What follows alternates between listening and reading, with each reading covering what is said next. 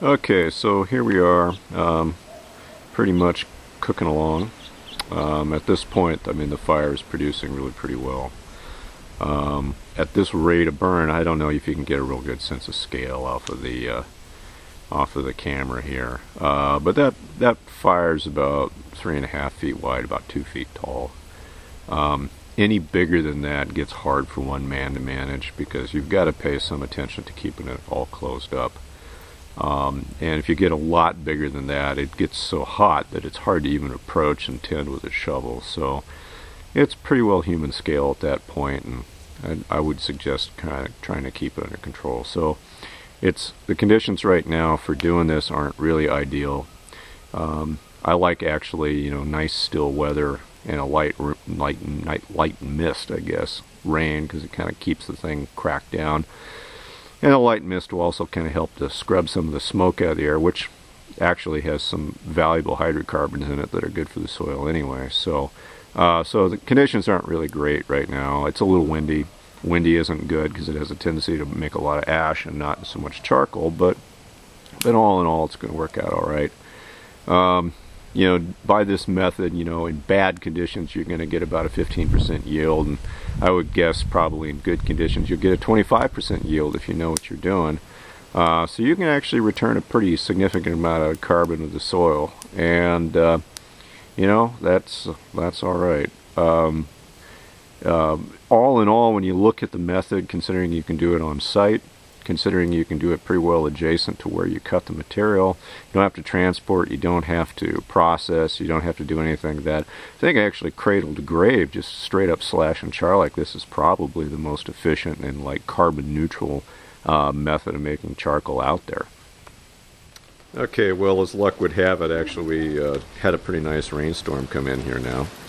So it's still a little windy, but you can see that having the rain out here actually really knocks the smoke down pretty considerably, and all in all helps the process. So if you have the opportunity to take advantage of a kind of a windy day, or I'm sorry, rainy day, yeah, that's nothing but good. And of course, don't be afraid to try to synthetically create that with a garden hose if you have to.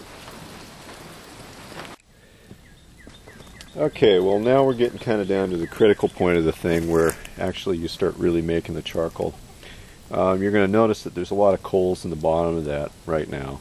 This is going to be a little hard to show without somebody working the camera for me, but it'll work out. Through this whole thing, as it burns down, you just keep condensing the pile. But you got to somehow get all those hot coals out of there and retain things. Well, at this process, what you do is you start rolling the burning material off the top and off to the side of the pile, and then that allows you to reclaim the stuff that's inside once you quench it with the hose. And hopefully I can show you how to do that here. So you start nudging the pile over. Alright. You can pull off pieces like that, kick them back over. You don't have to be over much concerned about this.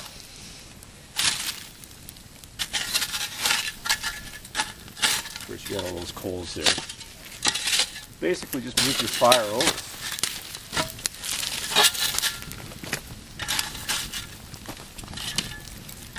It'll come right back, no panics. All that stuff is really hot.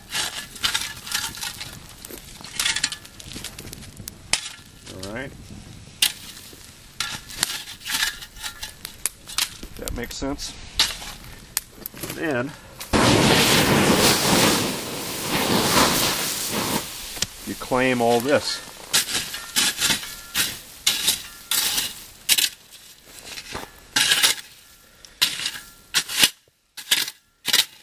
Alright. There's about a cubic foot. Make sure it's good and out.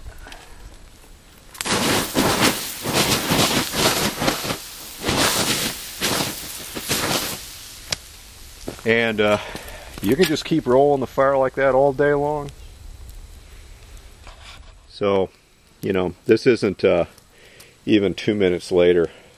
I didn't figure you needed to just sit there and watch that probably, but you'll note that the pile there that I just moved in the last little clip there is ignited again. And we've got all this that we claimed, like I say, about a cubic foot. If you keep rolling and feeding a fire like that, building a new shell around it, let it build a bank of coals, once that stuff is good and hot like that, you're going to be able to process close to 3 cubic feet an hour.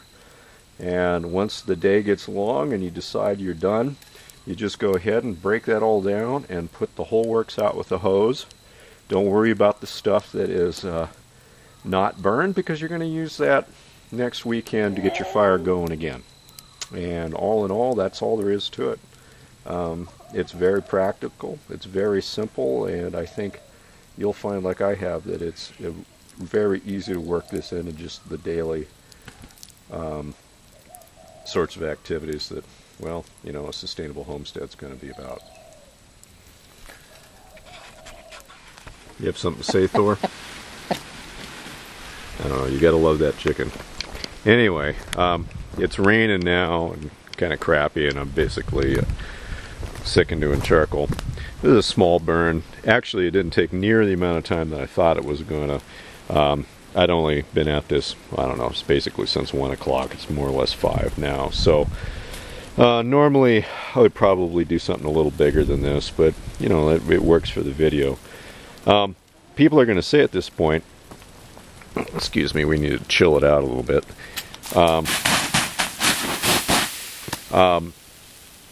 You know, is it really that simple? And the answer is, well, yeah, actually, it really is that simple. Like, why do we need to make it more complicated than that? Well, there's 2 reasons. First of all, we've been kind of led astray because most of the charcoal that has been made over the last 100 years has not been made for agricultural use. It's been made for fuel, and it's been made for metallurgical use. So the grade that was needed to be produced needed to be a lot higher than what you need for agricultural use. I mean, anything in here, that ash that you see there, that's actually really useful. So, like, there really isn't any waste here. It's only waste if you're going to burn it in a forge. And secondly, it has something to do with what my focus is. I'm really interested personally in growing taro, especially, and to a lesser degree sweet potatoes, but a whole host of things. I'm really interested in producing that and farming like real Hawaiian crops. What I'm not interested in farming is research money. And so I don't have a vested interest in trying to make things complicated. I have a vested interest in making things very simple. And I think, unfortunately, like I said this morning, we do not have a shortage of expertise. We actually have a real shortage of root vegetables.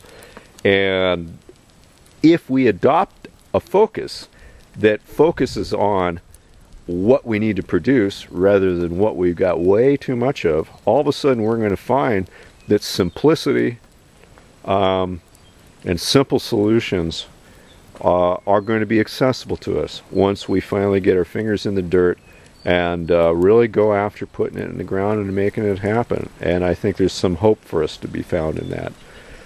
Anyway, that's about all I got to do here. I'm going to kick this fire apart and put it out with a hose, and that'll be it. But if you have any more questions, or if none of this came through very clear, just email me, and I don't mind, of course, answering any questions you might have. Hope that's helpful.